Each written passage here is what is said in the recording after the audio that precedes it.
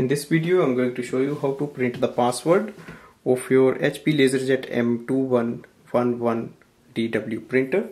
Now first thing is to switch on the printer, load A4 size sheet in the paper tray, go to the printer panel, press and hold the information button for 3 seconds, release it. Now press and hold the resume button and the wireless button. That's the resume button, that's the wireless button. Press it once and release it. After a few seconds, press the information button once again. Now wait for the printer to print a page. Any pages printed before this, you can discard them.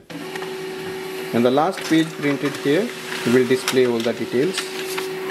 So you should be able to see the printer information report with Wi-Fi direct name enabled, and it displays the name of your printer and below is the password.